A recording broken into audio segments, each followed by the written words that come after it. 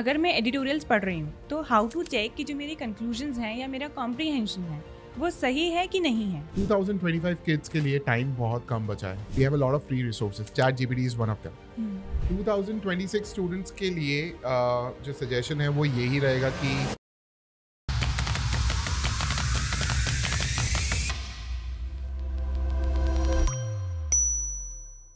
अगर मैं एडिटोरियल्स पढ़ रही हूँ तो हाउ टू चेक कि जो मेरी कंक्लूजन्स हैं या मेरा कॉम्प्रिहेंशन है वो सही है कि नहीं है।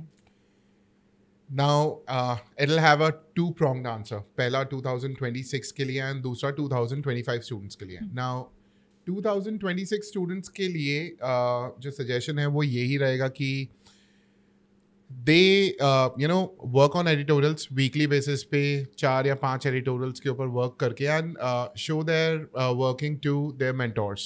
Their mentors will tell them कि कहाँ पे क्या गलती हुई है.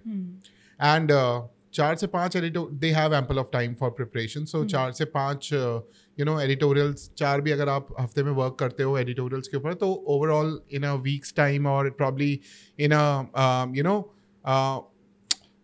in a few weeks time आपका जो editorial का जो skill है वो improve हो जाएगा. Within next 15 to 20 days आप देख सकते हो कि आप अच्छे से interpret कर पा रहे हो. 2025 kids के लिए time बहुत कम बचा है. They just have 2 months left. And some of them have already worked, but they would like to continue this, for next few weeks as well.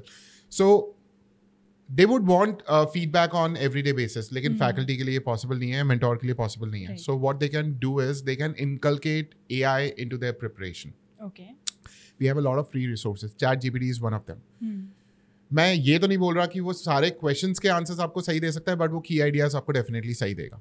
तो आप क्या कर सकते हैं कि आप अपने की आइडियाज लिखिए एंड पुट दैट एडिटोरियल वहाँ से उसको कॉपी करके एंड चैट जीपीटी पे डालिए एंड कमांड दीजिए दैट यू वांट की ideas of this editorial.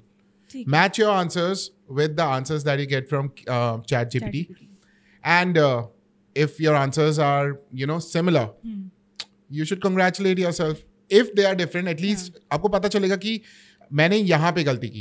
It is highly unlikely कि एक 2025 किड जो है वो पैसेज को पूरी तरीके से गलत समझेगा.